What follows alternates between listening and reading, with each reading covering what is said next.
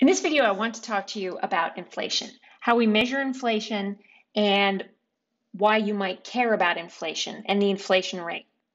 So first, let's familiarize ourselves with some inflation vocabulary. The inflation means there's a sustained rise, so for a long enough period of time in the average price level. So relative prices fluctuate day to day, week to week, year to year, but inflation means on average prices are rising. And prices rise at the inflation rate, which is the annual percent increase in the price level. Now, we haven't experienced it very often, but in the United States, we have experienced deflation or a sustained decline in the average price level. Now, we want to differentiate deflation from disinflation. Disinflation is a fall in the inflation rate. So let's say the inflation rate is 5% per year. Disinflation might be a fall from 5% to 2%. Now, when we talk about price level, we have to find a way to measure it. And we're going to measure price level using a price index. And that means we're going to have to choose which price index we want to look at. There are many to choose from, but I'm going to show you two. First, we have the CPI. You might be familiar with the Consumer Price Index. The Consumer Price Index is calculated by the Bureau of Labor Statistics, and this measures the average level of prices of consumer goods based on a basket of goods that are consumed on average by your average household. Now, the GDP deflator, which you may also be familiar with, this is a price index that includes all goods and services included in GDP. And this price index is calculated by the Bureau of Economic Analysis. And as you can notice here, these base years are different. So briefly, let's interpret these numbers. Any price index, whether it be the CPI, the GDP deflator, or any different price index, can be interpreted as 100 plus the percent difference in price level relative to the base year. So in 1977, the Consumer Price Index number is 62.1. That means prices were lower relative to the base year by about 37.9%. Now, that doesn't really matter for our purpose in this video, but as what we notice here, as the years go on, these numbers get bigger. So that means consumer prices have experienced inflation. And we also look at our GDP deflator. Our base year is different, so these numbers are going to be different. But we see that these numbers also get bigger.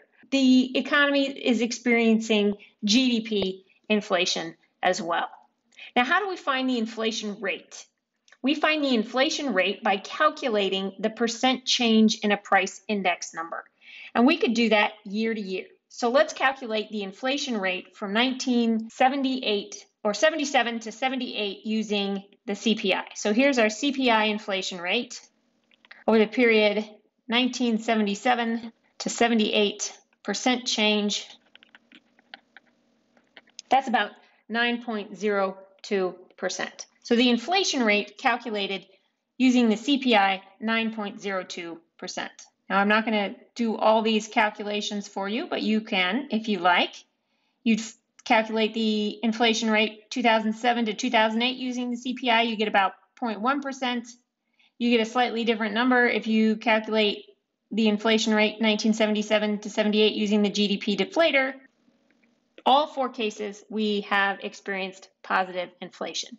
Now, what if we wanted to calculate the inflation rate over a longer period of time, and we only wanted to look at two numbers? We have the numbers for 1978 and the numbers for 2008. This is 30 years in between.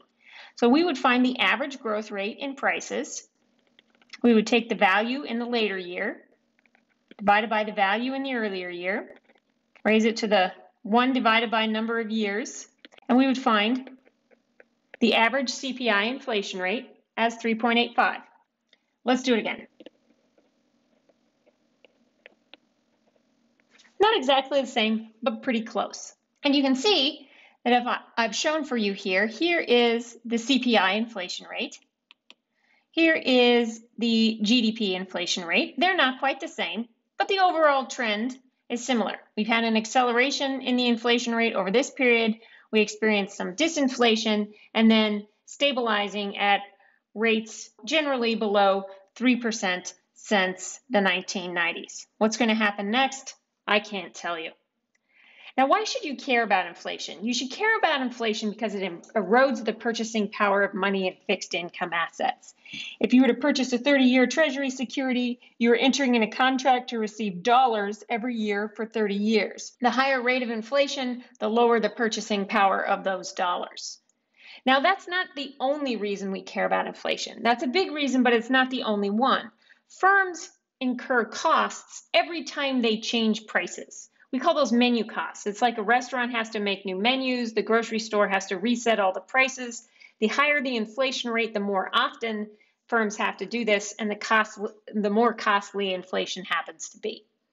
Now, households also incur costs. Individuals need to shift their monetary assets to their non-monetary assets. The higher the rates of inflation, the faster you want to get that money out of your checking account. You go to the store more often, you log into your brokerage account, and you buy assets that are protected from inflation. That's not costless. It takes time. There's fees. The higher the rates of inflation, the more often that households have to do this.